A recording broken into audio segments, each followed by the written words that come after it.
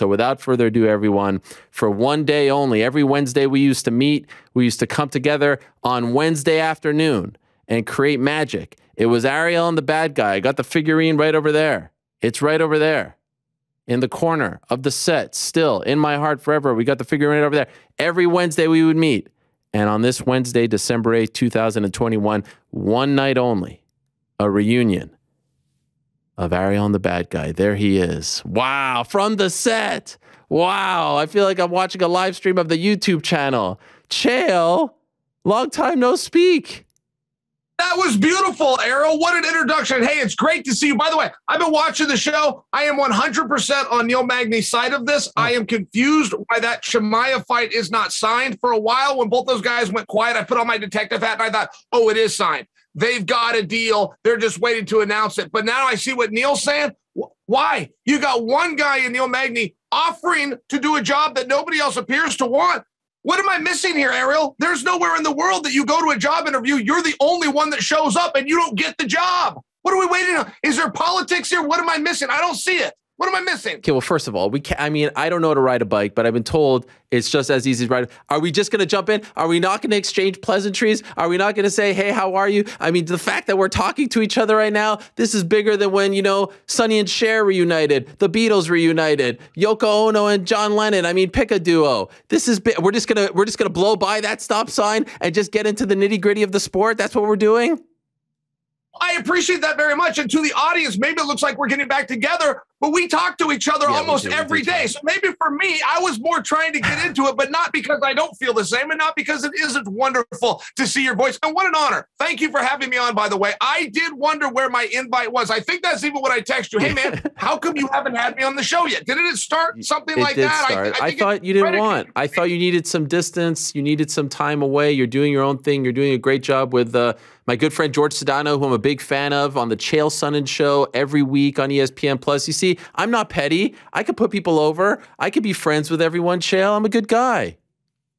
Hey, I appreciate that. And you're really missed over there. I mean, you really are. Like, Elizabeth had a concern that you wouldn't come to the wedding. Like, really. And then Jake thought the same thing. Everybody wants more. Ariel, I can't be around Charlie or Glenn where they don't ask me, hey, man, you talked to Helwani. What's he doing? Everybody asks about you. I mean, it seems pretty clear that you left on very good terms. You burnt no bridges, and here we are. I'm a little uncomfortable talking about it because I missed working with you, but I'm still there, and so I'm in a little bit of a tough spot. But I'll tell you this: your absence is definitely noticed. First day on the job, and thank you for that. I'm not trying to give myself the old Barry Horowitz here. You know, it's really nice to hear that because I wasn't quite sure, but it's very nice to hear that. First day on the job, first hour into the job, I'm sitting there face to face with you. You're in Oregon, of course, and we're rehearsing for our show. I'm literally at my dream job, and I'm sitting there doing the dance with you, and we were together. You know, I kind of thought we would jump out of the plane together. I mean, there I am jumping the parachutes on. You're staying back, but nevertheless,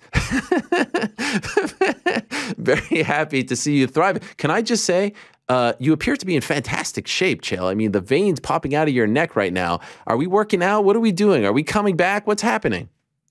No, I'm not coming back, but I have been working hard. I actually got offered a fight, Ariel, and I had to say no. You know, I don't fight anymore, so I had to say no to it. But that is the first time in my life I've been offered a fight and said no. It was going to be for a boxer. I apologize. A boxing match with an NFL guy whose last name is Gore. Frank Gore. Frank Gore. Is it Frank Gore? Okay, and that was going to be on this, what is now Woodley versus Paul. I only bring that to you because, no, I have those fantasies like anybody. Abu Dhabi's coming up. I'm the super fight champion.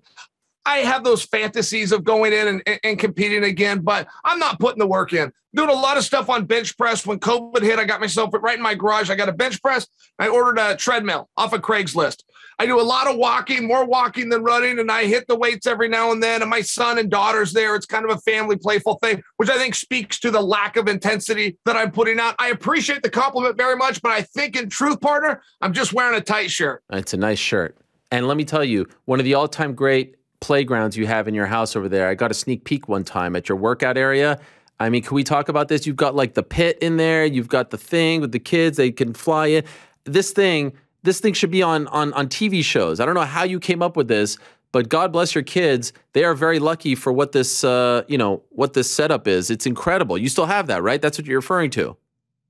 Yeah, definitely. We call it the foam pit. And I do appreciate that credit you're giving me because as a father, and I'm sure you can relate, I do so many things thinking I'm going to be a hero, I'm going to be a superstar, and they don't work. There's no excitement. There's no smiles. Ariel, this thing, and I'm talking every day, they have not got tired of it. We put this in 1 month before COVID hit. So it was perfect timing. The whole neighborhood was coming over. It's just a box. I just built a box and I went to Amazon and ordered USA Gymnastics approved foam. So I threw the foam balls in. There's a platform and they go cannonball like it's a swimming pool. They hit their backflips in there and it's just a crash and burn. Not only do I feel as though they're getting some athleticism from it, they have the rings they have to climb. There's some strength building, some balance. Not only that, but they come home tired. And there's very few things that I want more in life than to send my kids somewhere where they learn a skill and they come home tired. I'm a wrestling coach. And when I have to pitch wrestling to parents, I tell them that. You give me your kid, I will teach him a skill and I will give him back to you tired. It's a big bonus. I think you know what I'm talking about. It's a massive bonus. You always want the kids to be tired so they go to bed at the end of the night. This is so great, Chael. I mean, I kind of blew it. I should have started off with, Chael, I don't know if you know this, but this is the first time that we speak in 6 months on a show. You know, there's a lot of great memories there. I'm just having so much fun. By the way, and we'll go all over the place here, but I have a lot of things I want to ask you about. Is Mean Street Coffee an actual thing that I can buy? Yes. Where can I get it? Yes, Mean Street Coffee is set up. We sell about 3 to 6 bags a day. I've never advertised it once. And Ryan and I just did an experiment. We wanted to know if signage is a real thing. Is signage a real thing for my little purposes? So we've only stuck the sign up. I've never said the words. Nobody's asked me about it. And we sell about 3 to 6 bags a day. So, yes, we're working on it. We got our own brewer in Dana Point. That is a whole business that I really didn't know was going to be quite as complicated as it is. I thought you get some beans and you ship it out to somebody. There's a few more steps to it. But, yeah, it's a real thing. I had some this morning. I mean, it sounds fantastic. I remember, of course, your little coffee things that you would put, you know, under your lip over there, which I was always very envious of. Of course, never was offered one, but it would always been, you know, nice to have been offered at least once. What about every Johnny come lately? You're talking about grinders. You're talking about grinders. Yes, it's a coffee. I have one in right now, but you're supposed to put it in under your lip, and it's supposed to give you a caffeine burst. Like somewhere where you can't drink coffee, you put the grinders. And I heard about it from some baseball player. I spent $77 ordering these things online, and I'll be damned if I'm going to throw them out. But if I'm fair with you, I don't think they work. I think it's snake oil. I feel like I put it in my lip. I play the part like I have an attitude lift. I don't know if it's real. By the way, where are you? I have always loved this studio that you work out of, but it's like you got in a time machine and went right back to it. Who set this up for you? Okay, so I'm doing this show. This is for Vox Media, VOX Media. This is in the heart of downtown Manhattan next to the financial district. And this was an amazing studio setup that I was you know, a small part in designing and coming up with the look for it in 2017. And I only got to ride this bicycle for a year before, you know, the opportunity to go work for ESPN. And lo and behold, amazingly, they still kept it. They kept the thing. Wow. So, you know, it was here. They had to dust it off a little bit, but it's just as, you know, it always looked. And by the way, I don't know if you know this, you're right here, always in my heart. Your figurine is right here. And I don't know if the camera can catch it, but you're right here. You're right here. Look, we have you walking out. Always, you'll always be immortal. You're right here, right next to me. Hey, I appreciate that. And Ariel, I don't know what cup I'm in. That figurine, I don't know what cup I'm in, but apparently that's like a team, like a soccer team. Yeah, Everton. Is that right? Everton. And I only tell you that because I got a DM in Twitter today that said, tell Ariel to get you out of that cup. Everton has never won a game. It was something like that. And I don't know soccer well enough to know if it's true, but I really did get that. I got that DM from a person who's watching us live right now. So there's the shout out. I love it. I love the fact that you're checking your DMs, because didn't you famously one time get a DM from The Rock and not notice it for like a couple of years? Instagram. I'm a Twitter guy. I didn't know about this Instagram stuff. And yeah, I'm name dropping for sure, but it's a big deal for me. I'm from a little town in Oregon. Like if you meet somebody who's on television, that's a big deal. We would all brag about that to each other and everybody would want to know the story. This is the biggest guy on television. He sent me a beautiful post-career message. Kind of broke my career. He took some real time to set it and I blew him off. And I've always felt bad about that. When you wrote him back, eventually when you noticed it, did he write you back or did he leave you hanging? No, he left me hanging. He left me hanging completely. And I'll tell you one guy that's very good at writing back. Again, I'm name dropping. I know I am. But Jeremy Piven. Remember Jeremy Piven? Of course. Who played Gold. Ari on Entourage? He's very good. I don't know if he's just really disciplined or if he's a little bit bored right now. But I've never met him, and I can get a hold of him like this. I like that. Yeah, no, he's great. He's actually been on this program before. A couple of months ago, we had him on. All right, so a lot to get to with you. I want to ask you about Submission Underground. There was some rumors that were reported recently. Someone reported it. I don't remember who it was. Some jabron reported that new home for Suge coming in 2022, right? A new home for Submission Underground, That's the right. #1 grappling organization on the planet, founded and headed up by you. So what could you tell us? What's going on with Submission Underground? Why are you leaving UFC Fight Pass? Well, I can tell you everything. Let me start with this. We haven't left Fight Pass yet. As a matter of fact, we have a show this Sunday. It's going to be a great card. Just to throw a name back from yesteryear, but Tara LaRosa is coming out in an absolute grudge match with Mercedes. They've had some real fun on social media. Going to be a great time. Sean Strickland and Barella will go live on my YouTube page at 2:30 Pacific time. Get over to Fight Pass, 3 o'clock. We're going to blow the doors off. And you are right. The contract has expired. And, what do you call it now? We're free agents, and we're talking to a lot of people, but we're also talking to Fight Pass. The relationship there is great. But this is the last one on the deal. That is true. Wow, you got Sean Strickland. He's quite the, I don't know if you're familiar, he's quite the lightning rod in the sport right now. You got him to agree to compete. Ariel, you know good and well I would never bust a guy's character. Yeah. I hated when people were doing that to Colby Covington. It infuriated me. I hated when people did it to me. It's hard for me to not bust Sean's gimmick, though. He is going after the I'm crazy market. I don't even know if that is the market. I know Sean Strickland 10 years. I don't know if I've ever trusted a workout partner or teammate more than I trust Sean Strickland. I would put Sean Strickland as far, this will stun you, as a gentleman. Not just a nice guy, not just a good guy. I put him in a higher category. He's a great dude. He's going for something. It looks like it's working to some degree, that there's a whole bunch of, hey, I'm a madman out there. Never seen anybody try this before. Didn't even know it was a market myself, but it's very hard for me to speak about him and act as though he's not working. He is working. And my experience, he's a great dude. Okay. Great to hear that. And I'm hesitant. Hey, I'm hesitant to defend him because of some of the things that he says. So Sean, whatever it is you're doing, I'm going to sit back and just watch. I'm going to sit back and observe and just see if there, in fact, is a market for the I'm nuts crowd. But it's hard for me because he treated me so well. He continues to treat me so well. I feel as though I can't just leave him out there. A number of people say things going for some gimmick and it gets reported and comes out to the world. They wish they could run it back. I don't know if Sean's in that category yet, but I'm telling you, from my experience, he's a good guy. One of the things that I love about Submission Underground is that you'll get the recognizable names from the world of MMA, like the Sean Stricklands. You've had Mike Perry and Ally Quint. I mean, the list goes, Tara LaRosa on this card. But, we could sit here for 20 minutes and talk about the recognizable names. But you'll also get the recognizable names from the grappling world as well to compete. So it's kind of like this mix of two worlds. And sometimes you'll get fantasy matchups and all this stuff. Is there any concern that if you leave Fight Pass, you won't be able to get those recognizable UFC names on the cards? Supposedly that is not the case. Okay. Spoke to Dana White directly, spoke to Scott Coker directly. They don't want guys kickboxing. They don't want guys boxing. They like grappling.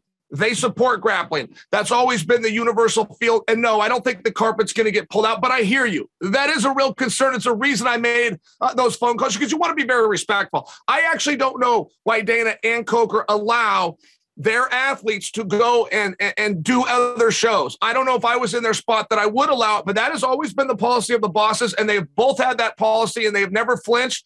I believe that that's going to say, I'll tell you what, we made a mistake too. There was a theory going around at one point that if you take a top MMA guy and you put him with a top grappler, that there's really something to see. And that was a ball of fire, but it died out after about 3 months. We're seeing a lot better traction in terms of the needle moving, taking a top MMA guy against a top MMA guy, but just having them compete under grappling rules. So we're going to a little bit more of that. Sean Strickland specifically in this case wants Andy Varela because Sean is getting ready for Jack Hermanson, and he just thinks it'd be a good workout and good practice. So we're going to get to see that contest. How many events in 2022 slated for right now? 10 events. 10 events. When do you think you'll find the new home for the promotion? Well, I think we have pretty good talks right now. But I mean, again, Fight Pass is still at the table, and I'm hesitant there's no hard when I say feelings new home, maybe new deal, I guess I should say. Yeah. That's exactly right. I mean, this is the game that you play, right? We came into Fight Pass. We can do really great things. We can get you recognition. We can get Ariel Helwani talking about you. And yes, I actually that. They kind of said, well, prove it. So after we went out and proved it, now the game that we're playing is we're going to do it for what we agreed to. Once it's time and that's up, then we get to come back and we get to turn the gun on you in all fairness. And that's just, it's a game, right? We're playing a game of chess. Whoever would like it, Submission Underground is going to be putting on 10 shows. If that works for you, call me. If it doesn't, don't. Okay. I mean, there's no shortage of streaming platforms right now. By the way, I love seeing you do the old pick up your leg and cross your legs. I mean, this is nostalgia just dripping off me right now. It's a beautiful thing. I miss that. I truly miss that. Now, the other thing I wanted to ask you about was the fact that you have this YouTube channel, and I think it's brilliant that you're going to put that match on your YouTube channel because your YouTube channel is killing it. Now, Chael, every Johnny come lately coming out of retirement now is like, oh, I'm going to do a YouTube channel too. Yeah, I'm talking about you, DC. Yeah, I'm talking about you, Michael Bisping, and so many others. How do you feel about all these guys copying your gimmick? Well, I am going to take the credit for that, right? I mean, they say imitation is the greatest form of flattery. We all used to try to copy Joe Rogan, but Joe does something very specific. First off, his Rolodex is beautiful. And second, he does a 3-hour show. I mean, he kind of does what you do where he can really go a long time. So, yeah, I am the one that sharded the shorter clips, and they are following my model, but there's definitely enough to go around. And I think Bisping does an awesome job. Bisping is a bigger star than people realize. He's a big deal in North America. He is so big in England, it's shocking. There is not a British fighter who does not look up to Michael Bisping. He sold out some arena over there. And then I like what DC's doing. DC's doing that right from his hotel room, right after the show. So he's very prompt. He gets the content out quickly. Competition makes us all better, and they might have stolen from me, but I'm having to compete right back. Believe me, I have upped my game because of that. Oh, yeah? In what respect? Well, timeliness is a huge deal. This actually came from you. I had an interview with Ben Askren after a fight, and I did about 80,000 views. Not a terrible number. You did the same interview, but you did it a day before me, and you had 800,000 views. So Ryan and I had just seen the importance of getting out to the market quickly. Like, I'm going to the pay-per-view this weekend, but we've got a separate hotel room that we will turn into a studio. And the moment the show's over, boom, we'll be there. But we're competing against Daniel, who's found a way with technology to get this out very quick. Bisping, who's always consistent with a recap. Being first is really important. It's hard to do. It's a game, but we're consistent. We're going to play the game. Now, without getting too deep, there's real money to be made here, right? Like, people don't realize there's a reason why you guys are so active on there. You can make a real significant living doing these videos on YouTube, but with not much else, right? Literally from that set that you're on right over there, you can make some, I mean, look, you can make a legit living, right? Sure. That is very true. And I think a lot of people get turned off by YouTube. I was one of those people. When you hear what you get, it's called a CPM, but how much money you get paid per click. I mean, we're talking about fractions of a penny. But to your point, if you do, I do right around 20 million of those fractions per month. And yes, over time it can add up. You can then come in sponsorship opportunities. Once you cross 500,000 subscribers, YouTube puts you into a category. Once you cross 1 million, which I haven't yet, I'm just short of that. Supposedly we go into yet another mechanism within the algorithm. So yes, there is some opportunity there. You're going to work pretty hard. You're going to be in one of these studios quite a bit. But sure, are you asking me, is there a payoff? There can be, yes. I love it. One guy who's made, quite a bit of coin off of YouTube. Check out this trend. I mean, this is a transition right here, Chael. I mean, this is some Jake Paul, right? I mean, there you go. Jake Paul, right? You see that? I saw on your YouTube channel, huge mistake, you said, to fight Tyron Woodley on 2 weeks' notice. Why is this a mistake? I think it is. And don't forget, this mistake is what I respect about it so much. This is a real fighter move. And Jake Paul has been resisted by our community for reasons that I don't fully understand. And this is common, Ariel. This has happened with announcers, just to use recent examples. But Todd Grisham, who did a damn good job, was resisted. Stephen A. Smith, who came over, gave us a whole level of... He was resisted. There's something that the MMA community specifically wants before they welcome you into the club. And people pushed back on Jake because of the Disney, because of the YouTube, because he acted corny for so long. But the truth is, this is a real fighter move. He has nothing to gain here, but this is a very big risk.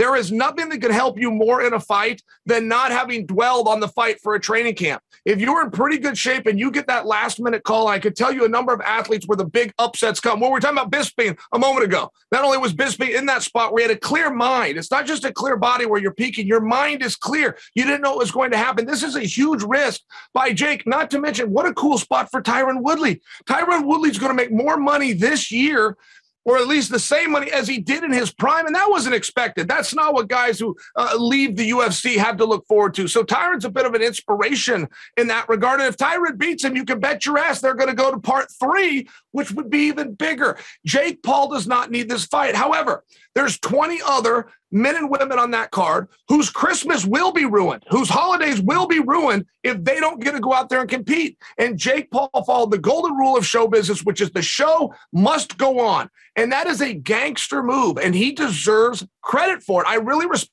it. I think he's up against it. I think he really is. And I think that Tyron has gone to bed every single night thinking about Jake Paul, praying on his hands and knees that this opportunity comes. I think that Tyron's in a very good spot. That's how I'll word it. Wow. They need to clip that off and use that as part of the promotion for the fight. That's a tremendous way to sell the fight. True or false, in your opinion, do we see Jake Paul versus Nathan Diaz in 2022? In 2022 might be a little bit quick, right? I mean, I only know what you know that we've all been told, which is Nate has one fight left on his contract. He would like to exhaust that contract so that he can go and fight Paul, which, by the way, would be a massive fight and will have nothing to do with the outcome of Nate's next fight in the UFC. There's only a few athletes where the result of their last contest does not matter moving forward. But if you look at them, it's also the 3 biggest stars in the sport. Conor McGregor, George Masvidal, anybody with the last name of Diaz all have one thing in common, which is they have not won their last fight. They haven't won their last 2 fights, but they're still at the top of the bill. It's one of those things where Nate has a hardcore and loyal audience. He brings us along for the journey. We're going to follow him wherever he goes. He's in a very unique and special spot that only 2 other guys, Conor and Jorge, are in. I think he needs to play that card wisely. I don't think he should shy away from the Chimaevs or anybody else. If the goal is one thing, it's not to become a contender, it's not to become a champion, it's to get done with your contract. I would suggest go get done with the contract. Fair, but don't you think that if he fights a Chimaev and loses that fight and gets dominated in that fight, he loses leverage, right? There's less of an interest in seeing him fight anyone, let alone a Jake Paul.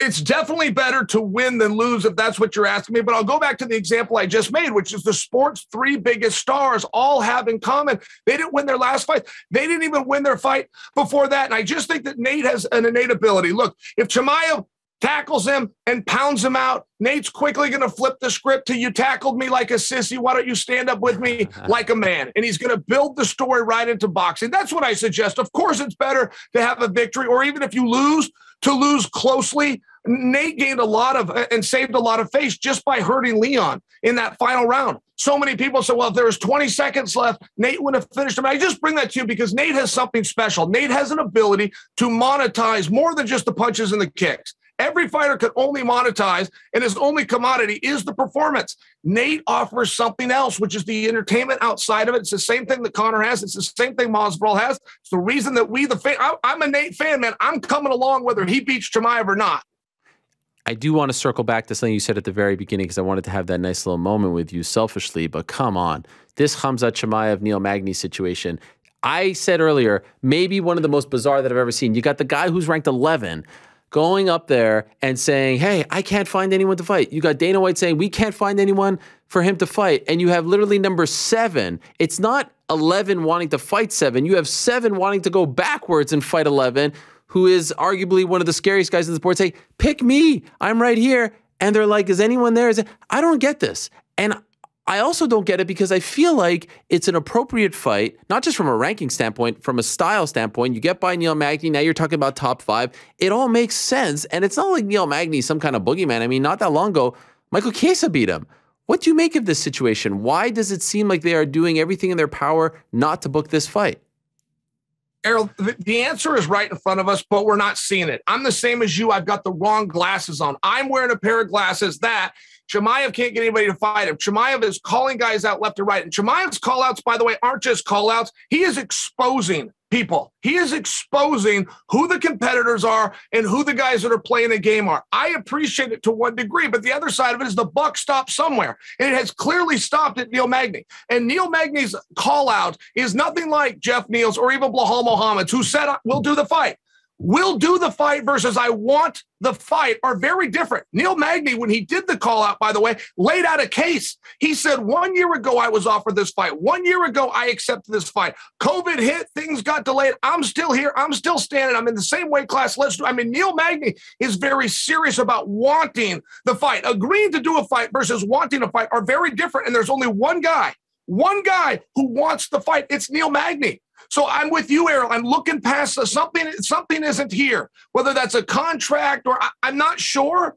That fight makes a lot of sense. By the way, I really would like to see that fight. There's plenty of questions still around Chimaev. I happen to be on the hype train. I happen to think that it's very special that he's had 4 fights, 2 in 2 different weight classes. Nobody leaves the first round. Only 1 strike's been landed. Like, those numbers really do mean something, but I need to know how he can do in the 3rd round. I need to know once he gets a busted nose, can he push through it? I hear great things from the gym, but I want to see them. And Neil Magny is Neil Magny's getting out of the 1st round. I think that you and I can agree on. Yeah, and that's why I want to see it.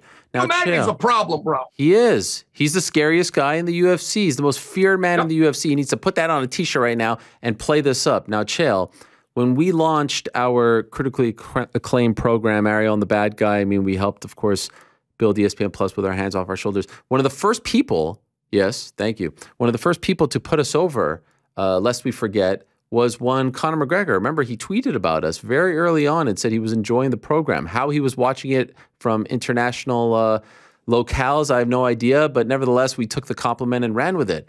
Now, I log on Twitter and I see you guys going back and forth. I see, like, what happened here? What I thought we were on the same team. I thought we were all friends. What happened? Why the dissolve of the friendship here? I'm not ready to admit it. I think that Conor looks up to me. I treat Conor like he's a little brother, and I think he looks up to me. I could be a fool. If he does not think, okay, Chael was my mentor at some point in this career, and I'm out defending him left and right like I am, I'm a fool. And that is an option that's on the table. Conor has never broke bad on me publicly before. It irritated me. He did it this time. I said what I just said, which is as candid and plainly as I know how to speak. And I said, stop and stop now. And he did. Now, I took that as a sign of respect. Maybe he just had other things to do and didn't even know that I said that. It was purely coincidence. I'm going to need to talk with Conor and see where we stand, because if there's a fight going here, I'm going to fight back. And he will remember why he looked to me in the first place. But if it was a misunderstanding, he thought I said something, he needed to defend himself, all good. But you feel like he crossed the line? I did not appreciate, very much so, I did not appreciate that he did that publicly, yes. And there's not a whole lot of things that would hurt my feelings. Everybody wants to talk about, oh, I got thick skin and I can dish it and I can take it. I think I'm that guy for the most part, but there was something specifically about when he did it, because of our relationship, yeah, it bothered me. Oh, really? Okay, so he went personal.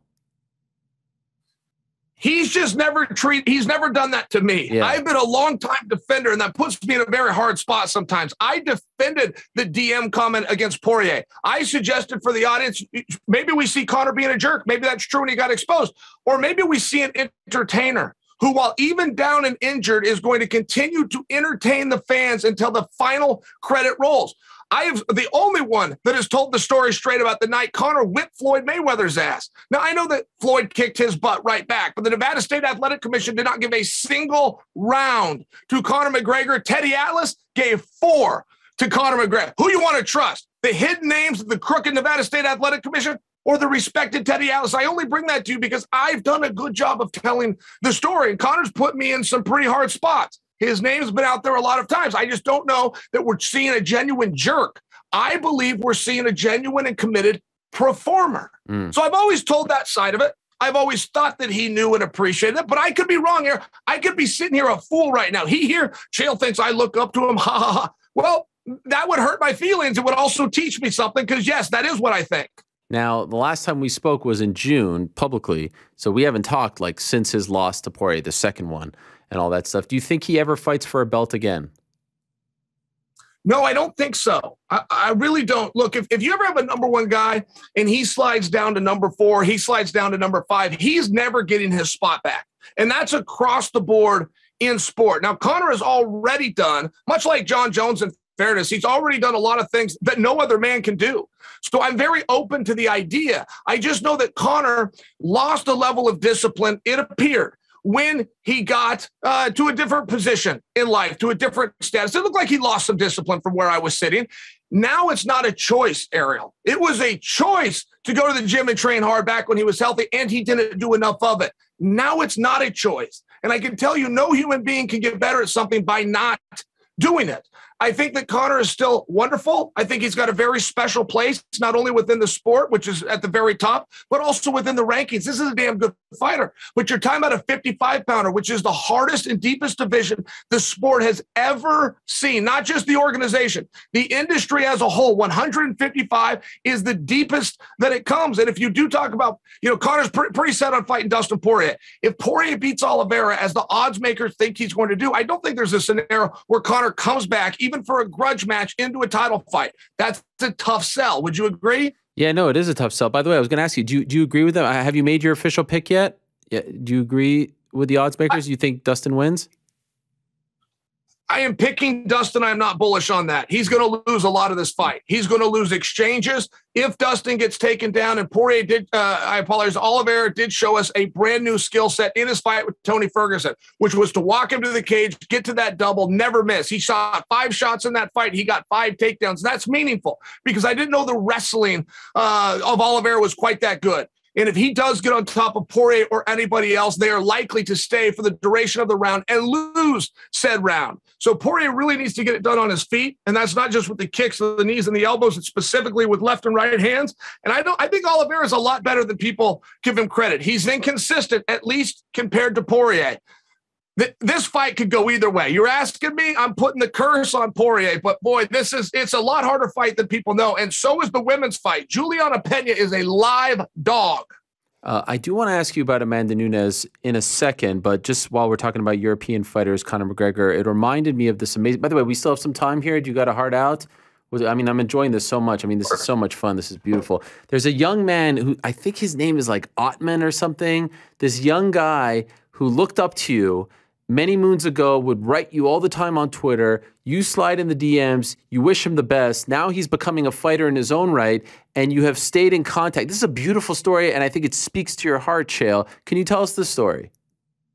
You've got it right there. He's actually the sitting reigning Cage Warriors champion. He's doing a great job. And the UFC, Cage Warriors is a fantastic feeder program. Every bit the feeder program that the LFA is, right into the UFC. And this guy's on, I'm not sure that he's lost. If I have that wrong, he's got 1 loss, but he's the sitting champion. He's got a ton of fans. People are watching him. And he said something very nice to me. The story that you just told, he said that. He said a number of years ago when he was an aspiring fighter, I believe he said he was 14, but that we communicated on Twitter through DM, and that gave him a little bit of a boost. And if you can find motivation as an athlete, it's hard to do. So if I helped to do that, is a big compliment. It made me feel wonderful to hear him say that. The kid's tougher than hell, and I can't wait to help promote him on the next stage because I believe he will be in the UFC. It's amazing. I love that. I love that little friendship and that you're sticking with him and propping him up as much as possible. Amanda Nunes, to me, is obviously one of the best fighters in UFC history, regardless of gender.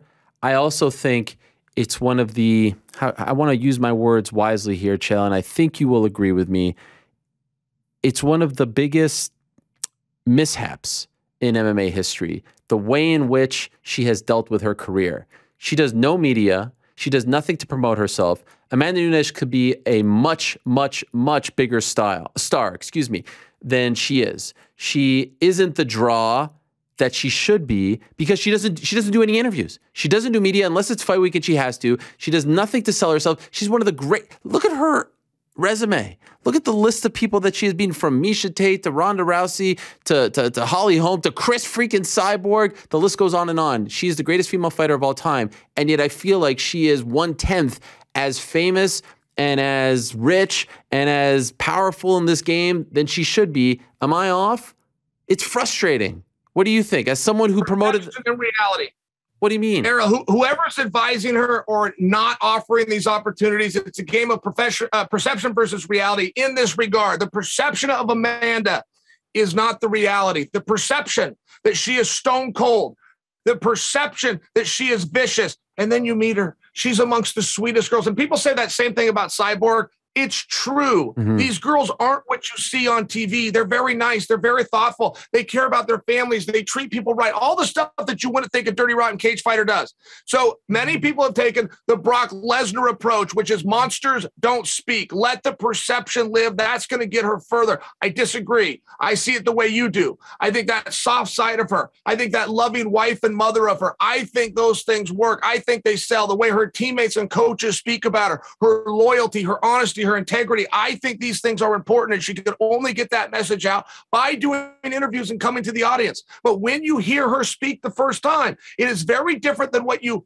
thought you were going to get. And from a marketing standpoint, that puts some of the experts in a tough position. I think they have made the wrong decision, which is to not have her out there. I think people would love to know the things that I just said, and moreover, hear it from her, not from me and you. Yeah, I just think it's a big fumble what they're doing, because she could be, I mean, you literally have the greatest of all time, and I feel like no one knows who she is. Outside of the bubble, of course. In the bubble, we know who she is. Outside, we don't. You think we'll see Kayla Harrison versus Amanda Nunes? That's the fight to make, right? That's the biggest fight for both fighters. What a story it would be. I don't feel like we're going to see it anytime soon, if ever. What do you think? For us hardcores, yes, I for sure, that's the fight to make, or even Kayla versus Cyborg. But Kayla being challenged, we'd like to see. Look, Kayla's got one big problem, which is she's at 155 pounds. And Kayla said herself, the last time I weighed 145, I was a junior in high school. Now, there was a test run through Invicta where Kayla was supposed to go to 145. So if I'm not checking my notes here clear enough, perhaps that happened. But I thought it got pulled at the last. No, it did. It did. And that match didn't happen. It happened late last year. She made it. Yeah, she made it. And that's important, Ariel. If she can get to the weight class, that's very important. You'll remember when that kept Cyborg out. Tito was manager and said she would die if she made the weight. If she's proven that she can do it, I think that's very helpful in her case. It is a one-off situation, and it's for the hardcores. I don't know that other people would know all about it. I certainly do, and I would love to see it. And I also love the story that they were training partners. And according to Kayla, Amanda, over a year ago, told the coaches, I'm not working out with her anymore, because how well Kayla was doing and the potential and the promise that Amanda could feel knowing that competition could be down the road. That's a big statement to say about your teammate, which, by the way, was not denied. Amanda did not speak on it, but she did not deny it. The coaches did not speak on it, but they did not deny it. And that tells me something. If Amanda has felt what she thinks could be her kryptonite, even in training, I would find that interesting, and I'd like to know. You know, Chael, back in 1997, November of 1997, we had the Montreal screw job. I was in attendance over there at the Molson Center in Montreal when the great Bret Hart. Yeah, I don't know. How can you say that? How can you say that? How can you say it was the right call? Why? Because you didn't want to drop the title? Yes, it was Vince's belt. Take it off the son of a bitch. He doesn't owe him anything. He doesn't leave it with him. It's Vince's belt. He wanted to lose your damn belt back. Next night on Raw, he wanted to lose it. He wanted to lose it in Canada. Yeah, but that story's fallen apart over time. He didn't want to lose it in Canada. That's true. But supposedly the next night he was going to show up to Nitro with the belt. No, he's not that. And he had disclosed this. He had disclosed this to Vince. This story. I mean, these are all stories. None of us know everything. Even Shawn Michaels has now ran it back and said, look, I knew the whole time. And this story has changed. It's been pretty fluid. So you got to choose what you believe. But I choose to believe that Vince helped him get the $3 million deal with WCW, that Vince was an advocate. And one way to help Ted Turner and Eric Bischoff bleed that money out was the promise that Bret could show up the next night with the belt over his shoulder. He got the $3 million deal. And at the last minute, Vince said, man, I can't let you do it. And he took the belt off the guy. Bret didn't want to be a team player. Bret thinks wrestling is real. Bret thinks he was truly a 5-time world champion. More power to him, but that's not the case. This is a show, and I write the script, and you're going to do it my way if I'm handing you the check, or I'm going to give you a screw job. It was the right decision. I couldn't disagree more. I'm just wondering, and now you've got me on a whole other tangent. That's not where I'm going with this question, but are you watching these days, wrestling? You enjoying it? Interesting time, right? I follow it. I follow it very closely where I could talk it with you. I know about the ratings, and I know that there's a fight with AEW, and Vince has laid down and said, go ahead and win it. And Vince is still winning it. I know everything that's going on because I listen to the Jim Cornette show. Jim Cornette does a 3-hour show every week where he recaps both products. So no, I don't watch the wrestling, but I listen to Jim Cornette. I am up to speed. Okay. All right. I was just curious if you were paying attention. By the way, what a reception CM Punk got, huh? Yeah. That was awesome. I know that was Chicago, but that was awesome. No wrestler knows when they're gone, if they come back, how they'll be received. I was so happy for Punk. No, yeah, it was great. I mean, I love what they're doing. I love the competition. The reason I brought up the screw job was because I'd be remiss if I don't mention this because we debated this man for many years. I feel like we're about to see the old Birmingham screw job here with our friend Leon Edwards. Is he really not going to get a title shot? What do you think? I mean, you can't do that to Leon, right? Poor Leon, right? I think he is. I'm really hearing differently. I think that he is going to get it only because it matches up. Yeah. I don't know how badly Usman wants to fight him. I'm putting myself in Usman's shoes. If I'm the top guy in the world, I would like to spread it around just a little bit. That's where like a Luque would look very appealing. For me, if I was Kamaru, I don't know that Kamaru needs to beat everybody and then go beat them all again. On the other side of it, we can't take away from Leon. He most certainly does deserve it. He was willing to do the heavy lifting against Masvidal. They say it's the thought that counts in life, and I personally subscribe to that. He had the right thought. He had the idea. I think you got to give him the title opportunity. Okay, good. I'm happy we agree on this. What are you hearing, though, partner? You kind of threw me off there. Are you hearing that he's not going to get it? Because I haven't heard that yet. Okay, so a comment was made by Dana White in his interview with Jim Rome last week, your old pal. And which, by the way, I think I beat you in the smack off a couple of years ago on Jim Rome, and then you didn't come back. Yeah, it was nice. Where he said that he had something for Usman, and then for Leon, and everyone got very worried that he was getting the old screw job. But after some digging, I haven't been told 100%. Nothing's 100% until the contracts are signed. I still feel like they're going in that direction for early-ish spring. There's no one else. And honestly, if they don't go in that direction, I mean, if I'm Leon Edwards, I say I want out. Like, there's nothing more that this guy can do. Unbeaten in 10 fights. Last loss was to Usman in 2015 before he was champion on a prelim of a Fox card. Like, you got to make the fight. There's literally no one else. They've tried. They're going to try to say to Leon, okay, if you go on The Ultimate Fighter, then do the Real World Rules Challenge, then go on WWE, then climb the Empire State Building, then we'll give you the title shot. Enough already. Just give the guy the damn title shot. Let's see if he's worthy of being champion, and let's move on. There's no one else out there. So I was wondering if you, because I had a feeling maybe you'd want to give him the old screw job, but it seems as though you finally come around on old Leon. And by the way, I love the way you set that up in the Empire State Building. That was very good work by you. If you hear me steal that and use that later, all right, I'm not going to give you credit. This is the credit, right? Wouldn't it be the first time? I would, yeah, that's right.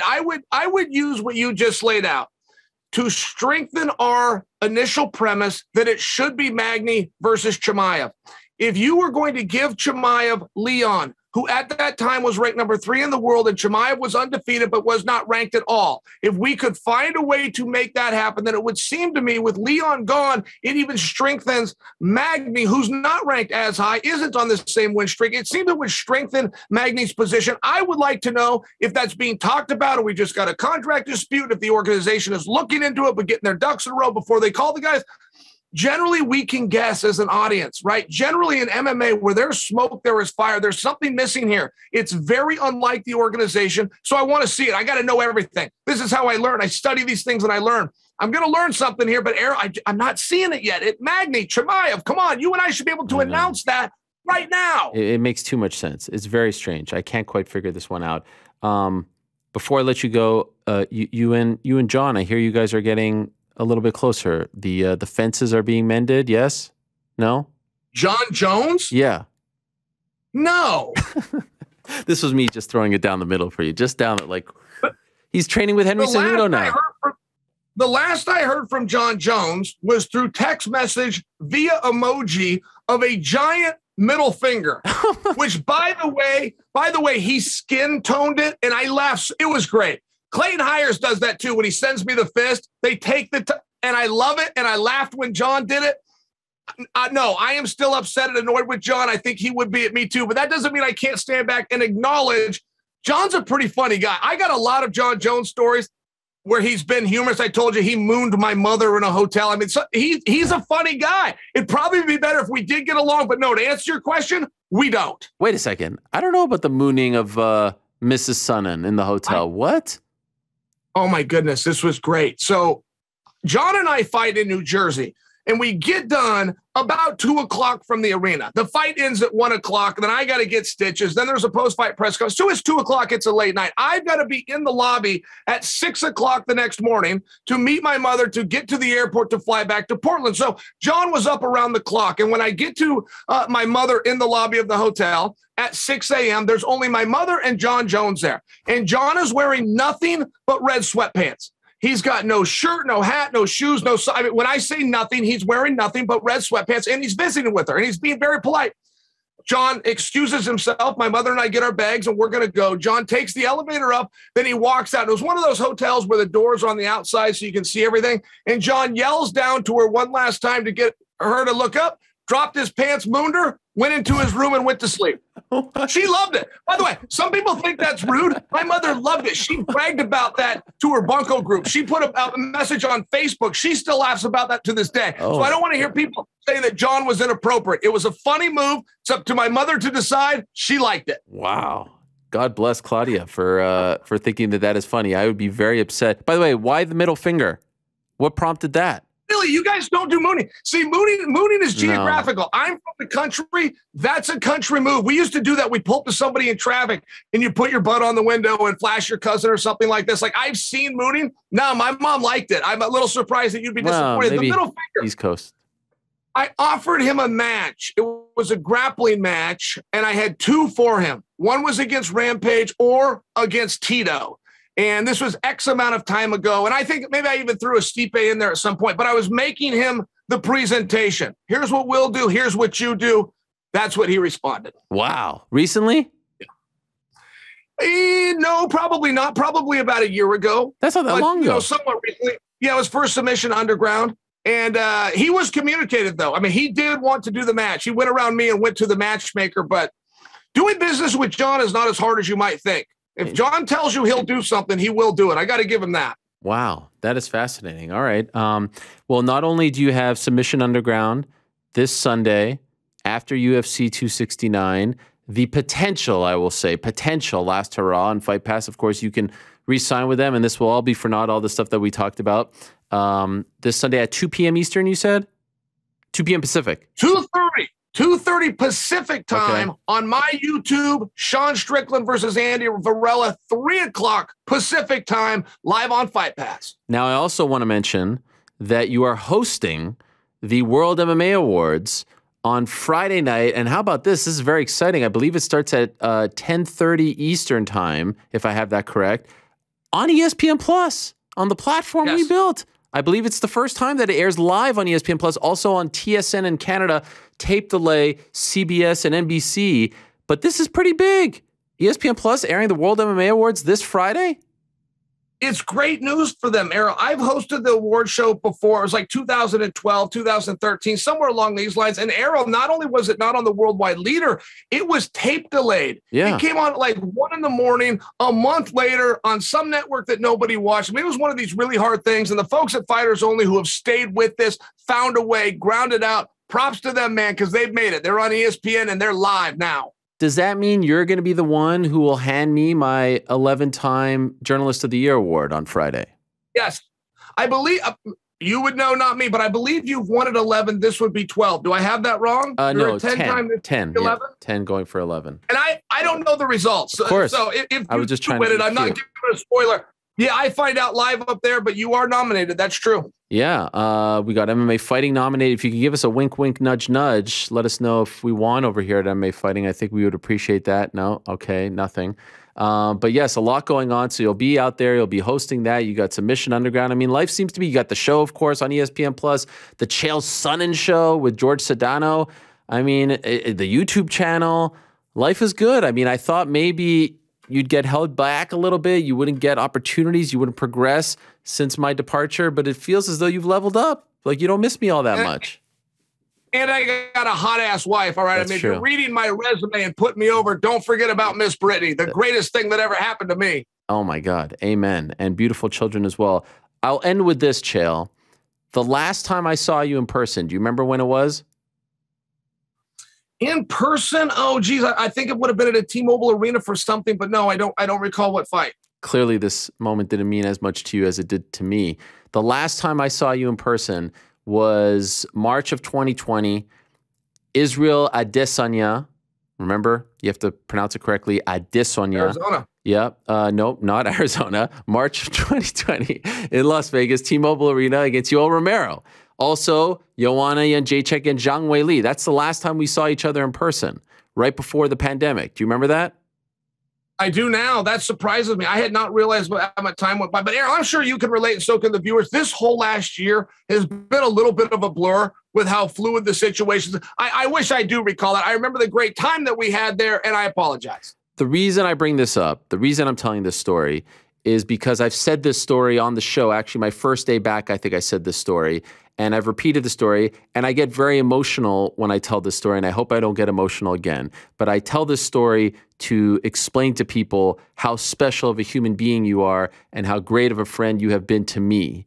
And you may not even know that this meant so much to me, but as you may recall, there were some issues, and I couldn't, as we were driving to the arena on that Saturday afternoon, I hope I'm not putting you in an awkward spot right now, I was told that I could not go in with the team, that I had to go through a side entrance to get to the top. It was a whole big to-do, and it was very, very stupid and petty.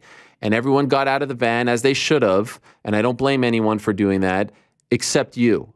And you said that you were going to go in there with me wherever I was going in from. And that just meant the world to me, and it just showed your loyalty to me and your friendship towards me, and I'll never forget that for as long as I live, the fact that you stayed in the car and stayed by my side as I had to feel very embarrassed that I had to go through all of this and ashamed that I had to go through all of this. The fact that you did that, I mean, you've called me partner over the years, and that was the true definition of partner. And so I miss those moments where we get to sit in the back and have the charcuterie and watch the fights together and hope that no one bothers us so we could just watch and talk about the fights together. I miss working with you. I loved every second of it. And hopefully one day down the line, we could do it again. I must tell you, thank you for having me on. That's a beautiful story, and I would do it again. Band of Brothers. Watch it sometime. Now, I wish that you can slam the computer right now and say kaboom, but you're from this fancy set and you can't do that. I do feel like this interview is dragging on just a little bit. I mean, I think we should probably jump off at some point. And if I had that laptop capability, I would have slammed it down. I mean, in all fairness, wrap it up. Yeah, this is good here. This is me. This is me trying to wrap it up, but I like when you wrap it up. Just hang up. Right, goodbye, Ariel. Okay, bye-bye. There he is. Let's wait. There it is. Okay. I was waiting for him, to slam it, and I wanted to have that moment.